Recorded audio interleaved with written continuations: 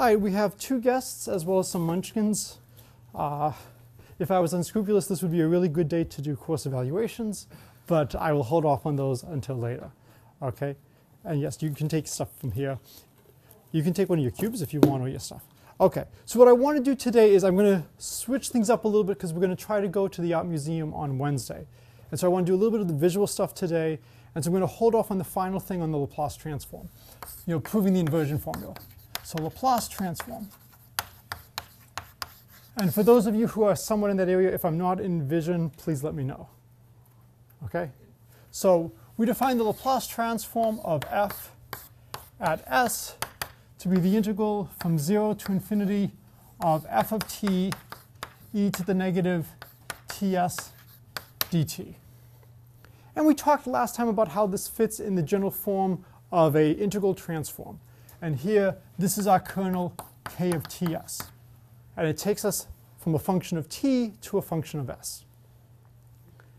What's the first question you have whenever you look at an integral like this?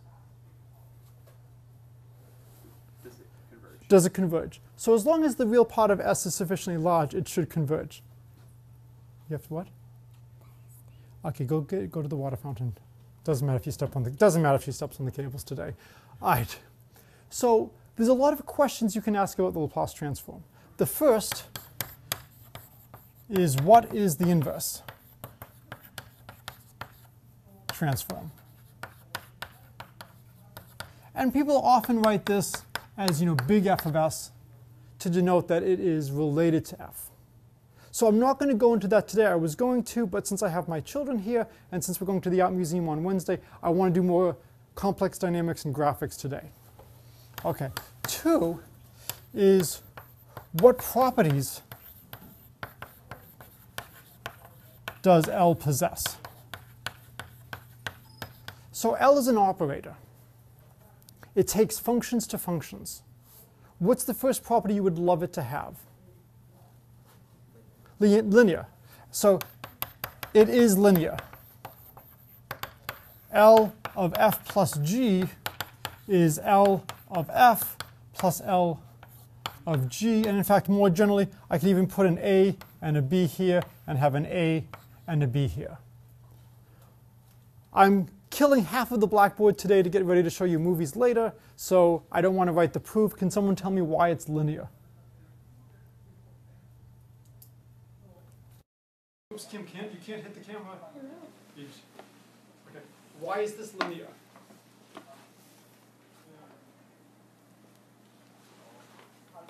So why is the Laplace transform a linear operator? The linearity of the integral. It's the linearity of integral. So this is linearity of integration. Okay, I'm still in focus. Excellent. So it inherits the linearity from integration. Okay? Nice job, yes? Doesn't work. Cameron, can you take Kayla upstairs to get a glass of water? Okay. Okay, thank you. So it inherits linearity from integration. Can you think of any other properties you would like to see? It would be nice if it was continuous. It would be nice if it was continuous. So continuous in what sense? Of the variable s? Yep. Or varying the function f? Oh, and then the function f. Right, so and this is why you always have to ask, what do you mean? I remember years ago there was a discussion, should we allow juniors to go to some colloquium and get credit? And we decided they could get up to 5 credits. And then at the end I just said, I'm sure this is probably obvious, but should those 5 credits count towards the senior colloquium prize? And everybody said it was obvious, and the department split 50-50 as to it does and it does not count. Always make sure people agree with you on your interpretations of a problem. So when you say, is it continuous, with respect to s or with respect to f? Because there really are 2 inputs. One of them should be fairly easy. Which one's probably the easier one? S. Probably s, that if we just change s by a little bit. And in fact, what do you hope would be true, at least for good f? What's your dream? What kind of function would this be?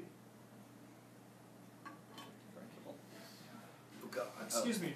Don't use dirty words like differentiable in a complex analysis class. We don't want words like differentiable. We want words like holomorphic.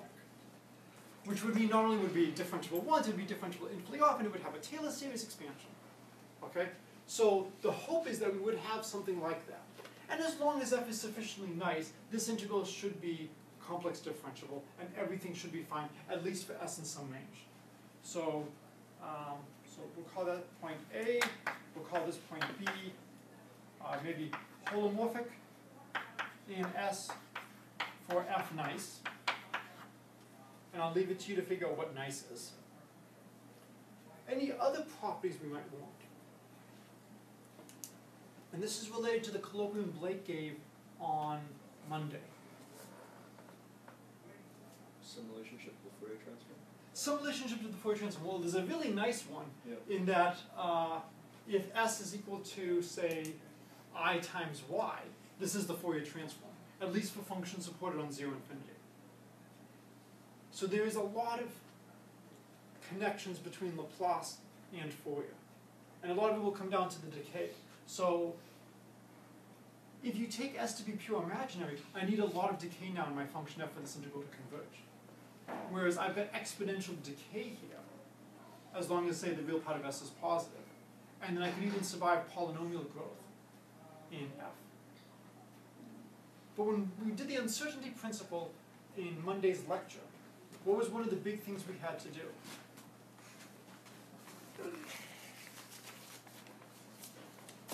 I'll put Ashwin on the stand because you're a physicist. What are the two operators we have in physics for the uncertainty principle?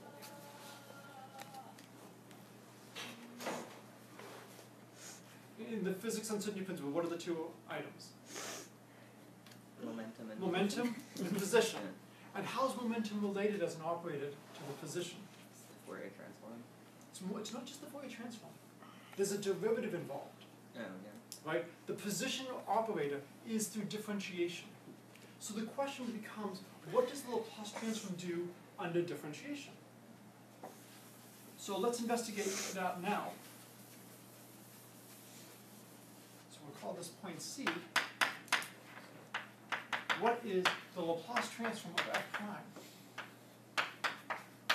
Let's assume all integrals okay. So you can put in eventually, whatever conditions you need to make all this work. So we want to calculate the Laplace transform of f prime at s. This would be the integral from 0 to infinity of f prime of t e to the negative ts dt. Okay, how should we handle this? Parts? Integration by parts. We don't know that many things. We can integrate by parts. We can change variables. If we have a multiple integral, what can we do? Flip the order. Flip the order. That's essentially all we know. We do also have one thing that we learned new in this course. What's the new integration technique we learned in this course? Contour integrals. And the way you actually prove the inversion formula is through contour integration. And so we'll probably do that maybe next Monday. All right, so let's let u be fairly obvious. I think we want u to be e to the minus ts and dv to be f prime of t dt, because this has a prime already in it. It's not that hard to calculate the antiderivative of f prime, right? And the antiderivative of f prime is just f of t. What about the derivative of e to the ts?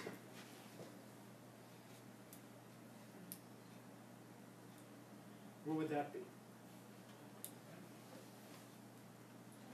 Minus s. Good. E to the minus ds dt. Because we're doing everything with respect to the variable t. So now we would get the Laplace transform of f prime at s is uv minus the integral of v du, 0 infinity, 0 infinity. Well, when we look at uv at infinity, our function has to have enough decay so that things converge. Now, we have to be a little bit careful in that it is possible, maybe f is spiking on very, very small bands of exponentially small, or maybe Gaussianly small widths, so that this integral could still converge. So if you take, here's the integer n. Take an interval of size 1 over n factorial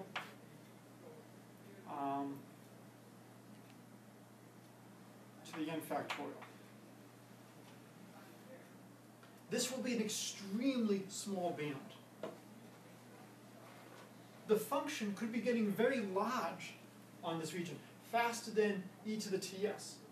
We could have the function maybe get all the way up to maybe e to the n log n.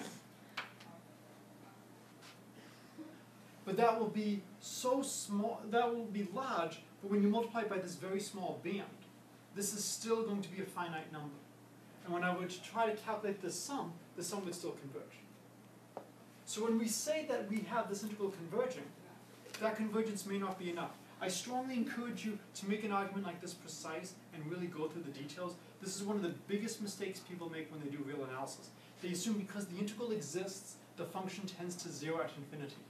That is not the case.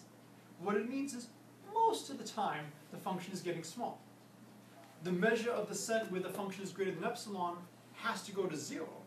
Otherwise, the integral will be getting larger and larger and larger. And it's supposed to be converging to something. So most of the time it will become very small, but it can have very small bands where it gets large. So then how would we interpret uv at infinity?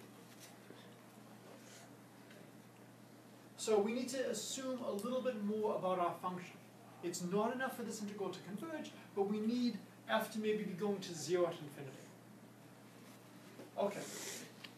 So if f goes to 0 at infinity, or even if f is bounded at infinity, we'd be okay. Or if f is going polynomially at infinity, we'd be okay. It's got to be enough so that the exponential decay here kicks in. All right, so the boundary term at infinity doesn't come into play. Now we have the value at 0. Now we've got e to the negative ts times v. So we get f of 0. When we plug in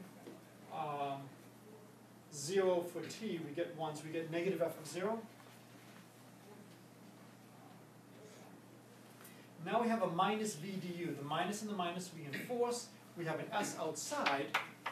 And now we have an integral from 0 to infinity of e to the negative ts f of t.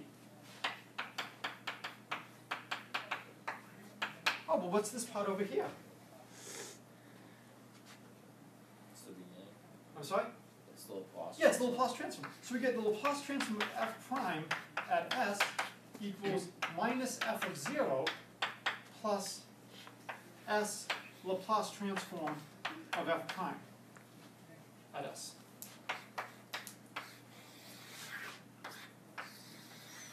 And so this is one of the key relations of the Laplace transform. The Laplace transform of the derivative is nicely related to the Laplace transform of the original function. I think you just put Laplace f. Oh, sorry. Thank you. Yes. So we now have a wonderful, wonderful result. Okay, now here's where things get a little bit interesting. We have this connection. Why stop at the first derivative? How would you calculate what the Laplace transform of f double prime is? Replace the f's with f primes. Excellent. We can then just feed this formula in here. And so now that we have this, all we need to do is replace f with f prime, then we get the Laplace transform of f double prime is minus what? F prime. So let me do it slowly.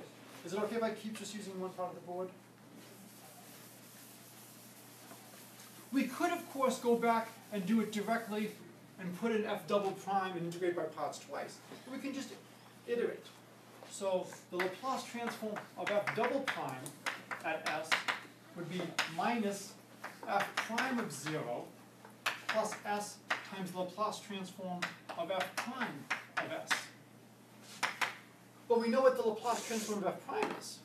It's just this. So we get it equals minus f prime of 0 plus s times this quantity, so it becomes a minus s times f of 0 And now we'll have an s squared Laplace f of s. And you can keep iterating. So a really good exercise, find the Laplace transform of the nth derivative at s. You should be able to do this by induction. You should be able to guess what the formula is without too much trouble. This gives you an idea why we like the Laplace transform so much. Can somebody say in words what the Laplace transform is doing?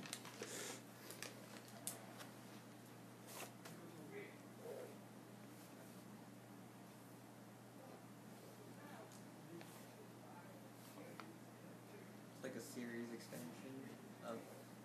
It's kind of like a series expansion.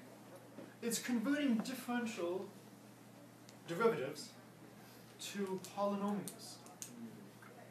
Does this remind you of anything we might have seen in this class? Converting something to polynomials. Or something to series expansions. Where have we seen something like this? That's the trick in contra-integration. Contra-integration, exactly. So this is very similar to contra-integration.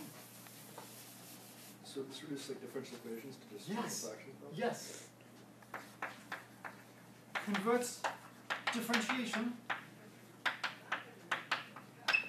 to polynomial algebra. So it's similar to the residue theorem. So the goal is to see how powerful complex analysis is. There's a reason you're taking this class. You know, it's either you want to see where math goes, or there's no heat in your elementary school and you had to come to work with daddy today. There's a reason you're here. Okay? We could actually use this to study the heat equation, but it's a little close to home today, so I think I will pass on the heat equation. But this should give you an idea of the power of the Laplace transform. We can use this to solve differential equations. And it's going to convert differential equations to algebra for the Laplace transform of f, which we then solve. Unfortunately, what do we need to do after we solve for the Laplace transform of f? Backwards. We need to go backwards. So, you know, so let's say you're given, say, f double prime of x, maybe 3 minus 2 f prime of x plus 8 f of x equals 4. Well, maybe we could have a more interesting thing. Maybe we could have g of x over here. We could take the Laplace transform of both sides. We would get a polynomial in S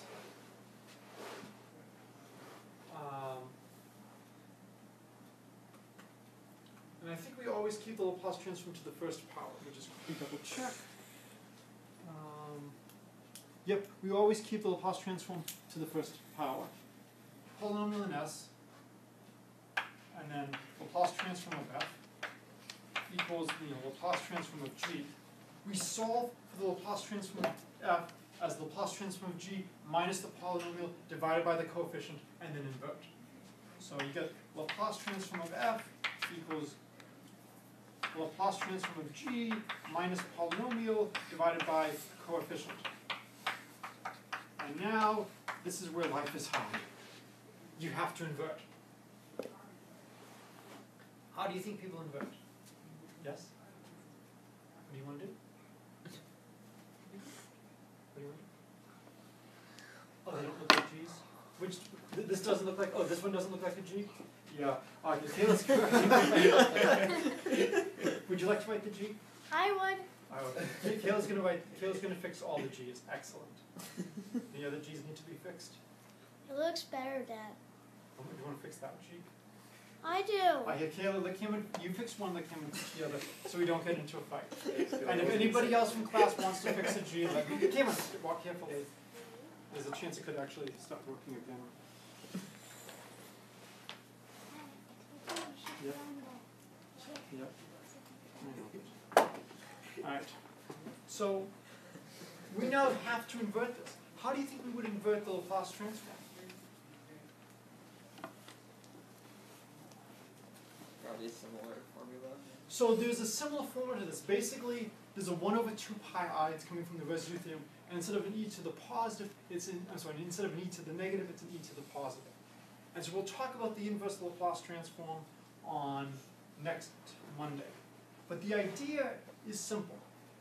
You invert at the end because it's more convenient to work on this related problem because this is an algebra problem. And as you said, partial fractions up the wazoo, that's a great thing that's going to be coming in here. It comes down to how do we handle the inversion. One thing is to actually just have a table of Laplace transforms and their inversions. And then you can just notice, hey, this is the same as the following, so its inverse must be this. What would you need for that to be true? Uniqueness. You would need uniqueness, and this comes back to the issue we had with the central limit theorem. Life is, I'm sorry, Craig. Life is wonderful when things are unique, right? Sometimes it's good not to be unique. I have 2 kids here today. They were 2 poorly written G's. Good, each kid got 1 G. Wonderful. But in general, you like things to be unique, right? Yes? Those G's look like 9s. As an aside, when I was taking my general exam at Princeton, at one point I was doing modules and Jordan canonical form, and one of the professors was having trouble reading my number. He could not read my 7. He thought my 7 was a greater than sign. So I remember writing E. And what does that equal to? Roman numerals for 7. Well, what's the whole expression?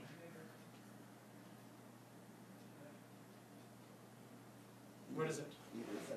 E to the 7x. Right, it can't be e to the 17 because the x is over there. So wait, what?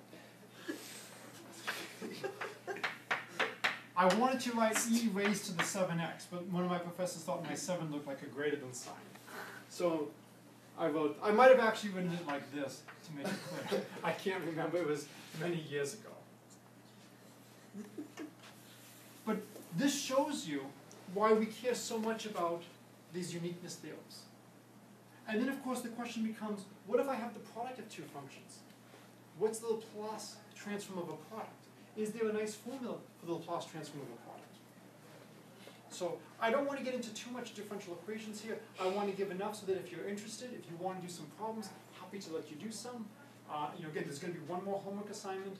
If you want to trade problems, that's fine. This is a great exercise to do. I know the end of the semester is very busy. You guys worked hard in the beginning of the semester, except for those of you who are just visiting for the day, who slacked. But the difficulty is finding the inverse. Okay. Any other questions on the Laplace transform? So we'll do a little bit more on Monday, but I hope this just gives you a sense that what we saw with the residue theorem is not an almost. You get half credit. So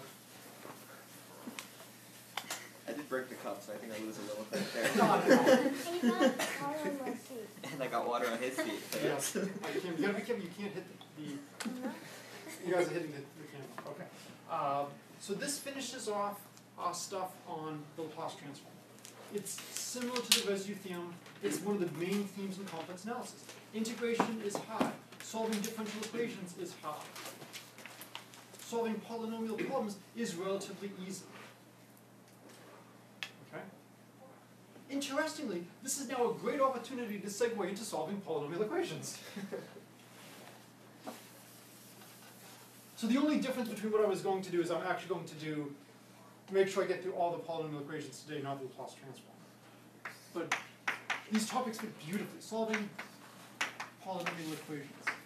So I know some of you have had operations research with me and have seen this. For those of you, I apologize. Some of you may have seen this in another class with me. How many of you are familiar with Newton's method? Okay. This is basically what made me a mathematician. I remember I was in a sophomore analysis class. We were using Baby Rudin. It was exercises 3.16, 3.17, 3.8. I do remember. And 3.16 and 3.18 were Newton's method to solve for pth roots. 3.16 was square roots. 3.18 was in general. 3.17 was a inferior method to Newton, which did not work nearly as well. And so what I want to do is I want to explain a little bit of Newton's method, and talk about how this has applications in complex analysis. All right, so we're going to start Newton's method versus divide and conquer. I'll quickly do divide and conquer. I'm going to sound very negative on divide and conquer for good reasons. Newton's method is far superior when applicable. Divide and conquer works in much greater generality. So the way divide and conquer works is assume f is continuous. You want to solve f of x equals 0. And of course, we always live in the interval 0, 1. Let's assume f is positive here and f is negative here. I want to see if Cam can get this. Cam? No. Our function is positive over here, and it's negative over here. I don't want to. You don't want it? Kids, you want to try I it? want to read. It's worth a munchkin. Don't know. Fine. If your function is positive over here, and negative over here, what must happen somewhere between these 2 points? A zero's there? Cam, you get a munchkin. You just got the intermediate value theorem. This was not planted. I'll give you a question later, okay? Okay? So, this was not planned, but this shows you just how intuitive either the intermediate value theorem is or how motivating a munchkin is. If you're positive here and negative here, there has to be a 0 in between. Do you agree, Kayla? You know, we start up high, we end low, we've got to go through here. Because this is in Star Trek, we don't have transporters. I'm wearing this because I'm giving my baseball lecture in probability. Alright, so let's assume we check at the halfway point, and let's assume the function is positive here. Does there have to be a 0 kill between 2 positives? Between 2 highs? No. Does there have to be a 0 between a positive and a negative? Yeah. You get a munchkin. Dad, there can't be a 0 in between 2 positives. There could. What if I go like this? Then there could, but Then there just could. like How many sideways. zeros must there be between 2 positives? At least 2. At least 2. Can I get another? I answered a question. Alright. Could there be 3? You have to answer this question. No. Why not? Because you would have to go down and then up, so it's basically counting by 2s. Damn, that's worth 2 munchkins. So we know that there's got to be an even number between 2 positives. Wow. I mean, I never realized how intuitive the intermediate value is. And boy, was this the day to do evaluations, because I could get Kim and Caleb involved. Okay, so it's positive here, negative here. Let's say it's positive here. We divide in half again. Let's say it's negative. Now there be a 0.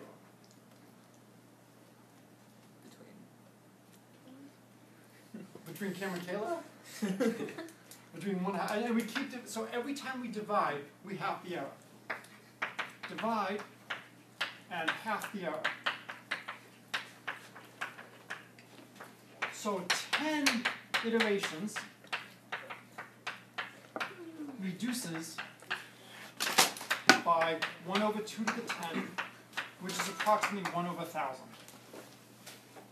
Because 2 to the 10 is 1,000. So what that means is every time you do this 10 times, gives you basically 3 decimal digits.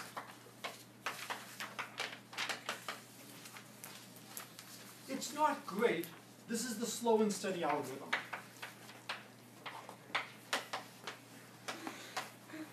What is good about this algorithm?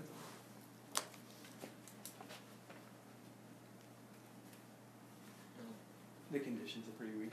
Weak conditions. Only need continuity. There's something else that's nice about this.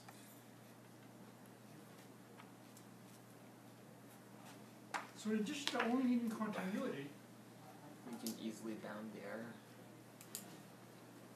you can easily bound the error, but there's something a little bit better than easily bounding the error. Not really from a math standpoint, but it'd be easy to code.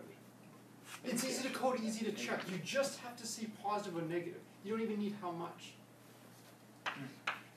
easy to check. You only need sign. So these are positives of divide and conquer. The negative is it takes 10 iterations to get 3 digits accuracy. Another 10 to get 3 more. So to get 6 digits, you've got to do this 20 times. We do use this in certain situations. For the Riemann zeta function, this is still one of the best ways we have for finding zeros of the Riemann zeta function on a critical line. We have a function that's very similar to the Riemann zeta function. And that function is real valued, and it has the same absolute values as the Riemann zeta function on the critical line. So if it's 0, the Riemann zeta function is 0. And so all we have to do is we have to look for sign changes. And by using complex analysis, we can count how many zeros there should be in a box. So if all the zeros lie on the line, we verified the Riemann hypothesis in that region. So divide and conquer, for all that I'm going to attack it later, is useful and good for things. All right. However, if you had a list of top 5 mathematicians of all time, who would definitely be on that list? Yes, Euler would be on, but who else? Newton, right? You can't go an entire math class, especially at this level, without talking about something from Newton. So his idea was the following.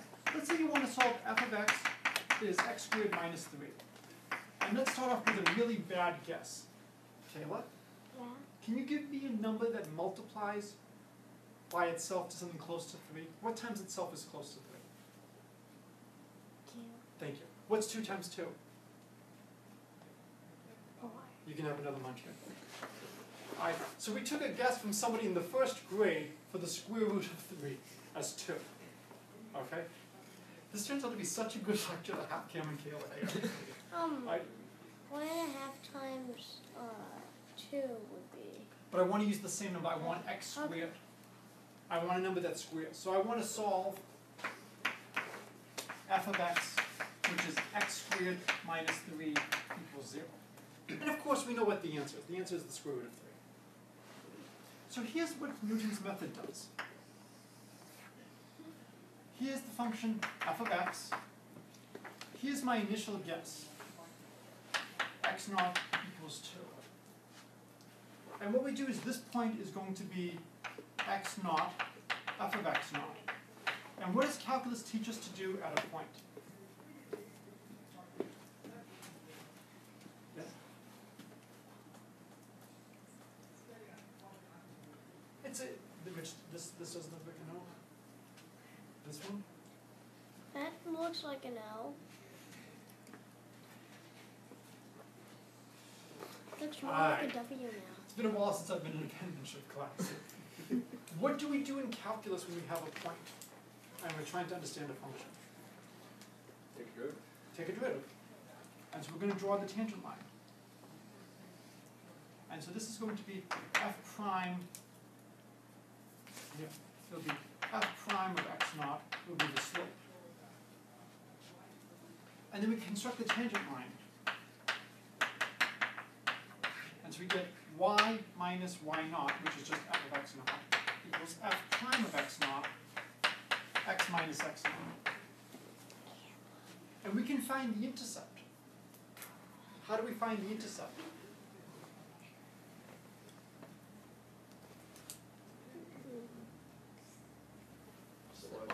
Say y equal to 0.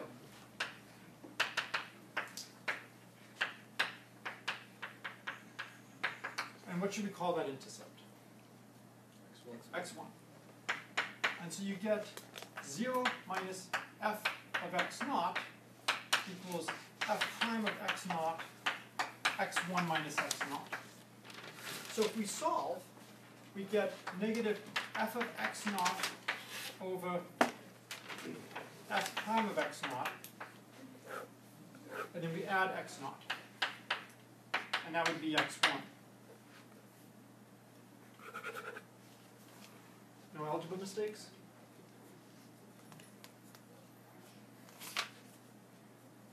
However, once we have x1, what do we do?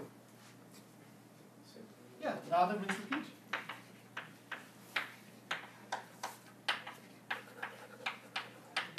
And then we would take this as our x1, we would come up here, and we would draw the, and we would iterate.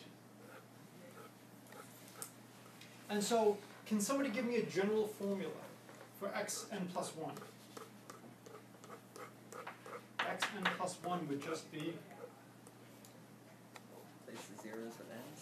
place the zeros with ends, right? This is why I did the algebra in great generality. And so this would be xn. Now f of xn is just going to be xn squared minus 3. And f prime of xn is going to be 2 of xn.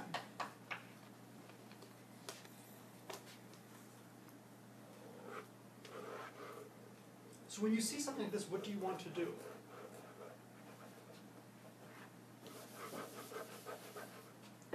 What would you want to do with this expression?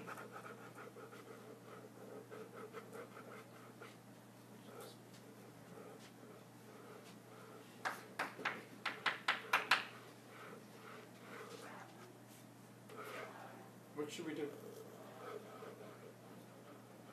It's a little bit beyond Cam and Kale. It's like 7th grade algebra. What do you do when you have two expressions like this? Combine them. Right? Multiply by 2xn over 2xn. So you'll get a 1/2. We'll get an xn squared.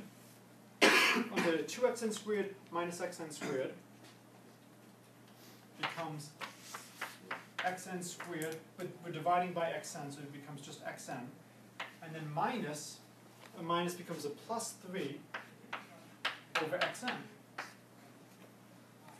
So this becomes a really nice formula to iterate to find square roots of 3. Let's think about it. If xn happens to be the square root of 3, what does this expression equal? Square root of 3 if you include the division by half. It's basically averaging xn and 3 divided by xn. This is going to converge to the square root of 3 extremely rapidly. So,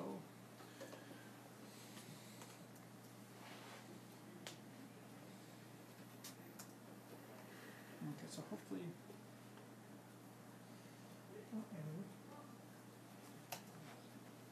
so maybe it's on the wrong note over here.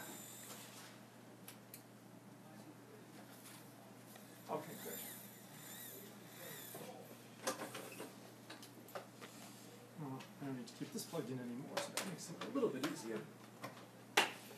Alright. Alright, is it in focus? Yep. Okay, so now all we need to do is let's let f of n be 1/2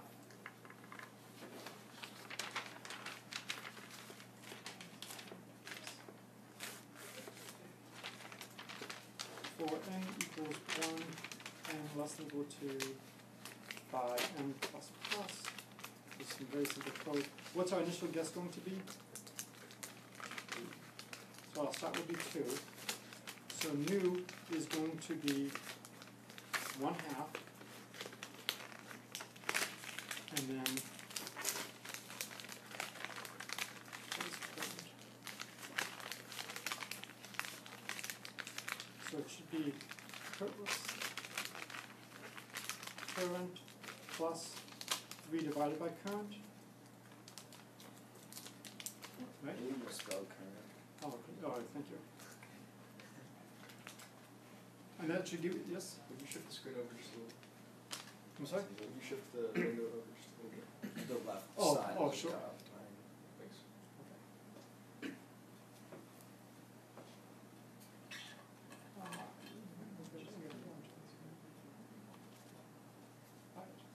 So now what we can do is we can print new, and then we'll print 1.0 times new.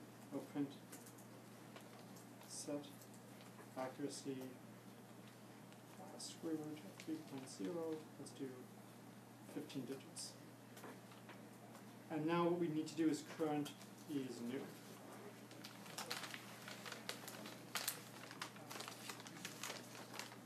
We'll put in some spaces just so it's a little bit easier to see. So our first guess becomes 7/4, 1.75, which is not so bad from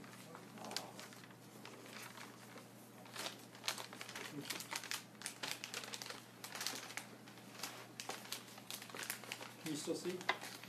Okay, I just want to increase the size.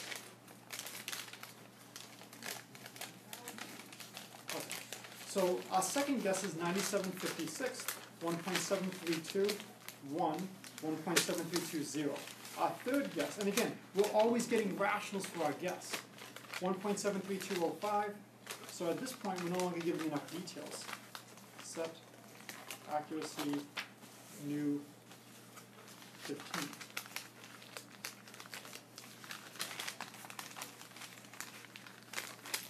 Does the 1 point now have to be inside the set accuracy? It shouldn't, but maybe, I guess it does. All right, so for the next one, it's 1.7320508, 1, 05, 08, 07. The next one, 08075, 08075, 6888. So at this point, with 15 digits, I'm not doing enough to see the difference. You know, that's okay, we can bump it up to 20.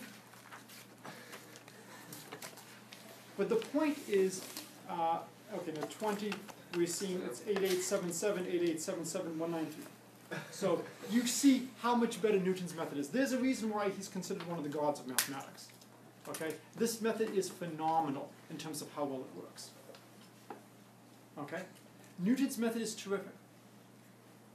Basically, you can prove every time you iterate, you double the number of decimal digits you get. This is far superior to the divide and conquer. What is the disadvantage of Newton's method? Function has to be differentiable. Function has to be differentiable. Now there's some other issues with Newton's method. So here it's movie time. So here is a nice fractal. And of course, there's a law that whenever you do these, you have to have cheesy music. Anybody know which fractal this is?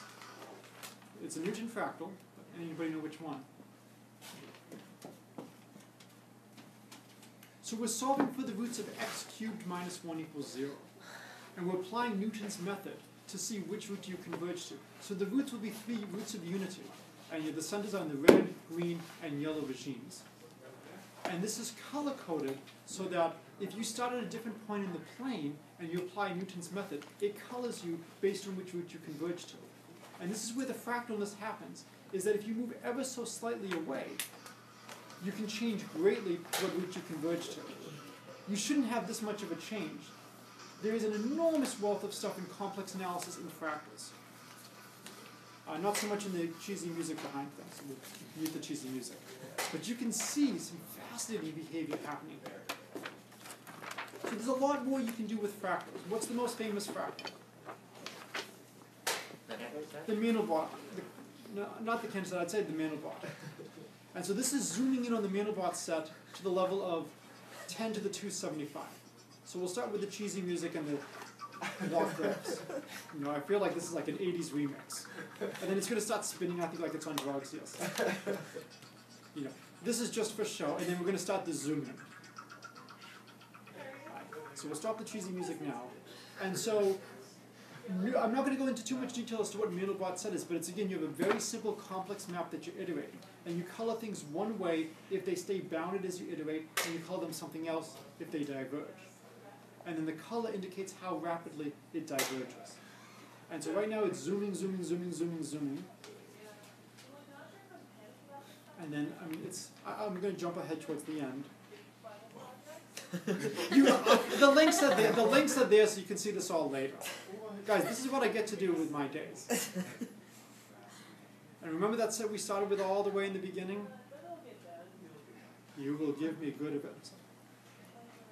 This is like the time for subliminal messages. But we're still zooming in, zooming in, zooming in, zooming in, zooming in. Oh, what's that? What's that? What we started with. It's where we started. It's a remarkable self-similarity. All right, we have 3 minutes left. That's just enough time. And for this, we will have the volume on. Now, I did promise, you know, I dressed up for my probability class. I will, of course, also dress up for this class. What exactly is Genesis? Or put simply, Genesis is life from lifelessness. So who knows what movie this is? Yeah, this is not what the Munchkin Camp. What movie? One of the college students. All right, Kayla. Which one? The second Wrath The of second Khan. one, Wrath of Khan. This is one of the first examples of fractals in movies.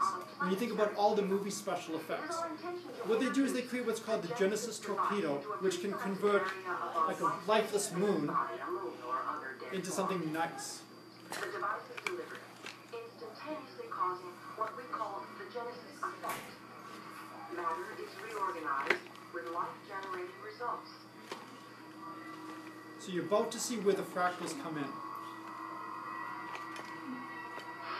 So right now this is not fractals, this is just like big wave of explosion.